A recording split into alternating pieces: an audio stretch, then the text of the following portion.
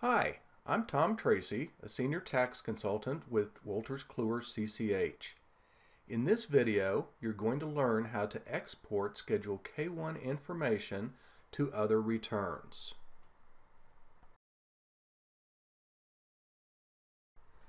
In our example, John Smith is a partner in Acme Anvil Partnership. We are preparing both returns and want to export John's Schedule K-1 information to his return. In the partner information for Acme Anvil Partnership, we need to enter the entity type code. Go to the detail and open the section for export partner information. For individual returns, we need to enter the export option and TSJ code. The TSJ code needs to match the code entered on John's return for this Schedule K-1.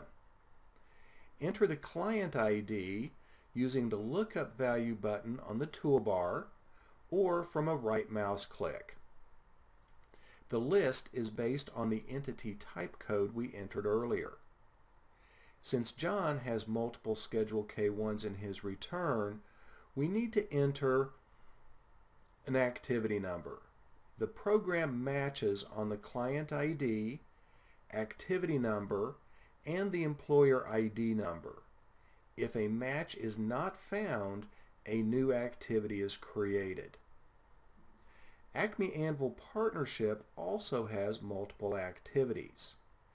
To aid in the matching process, we can map the activities in the partnership to the activities in John's return. Go to Other, Export Translation of Activity Numbers.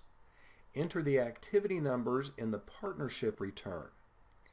Enter John's partner number and the matching activity numbers from his return.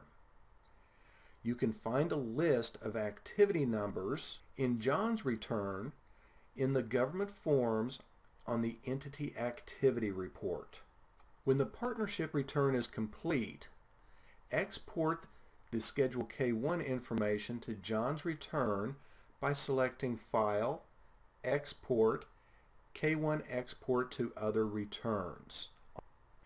When you open John's return, a dialog box appears informing you a file is ready for import.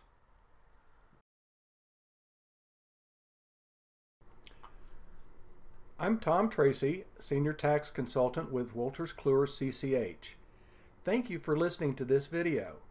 For more ProSystem FX tax training resources, please visit our Training and Consulting webpage.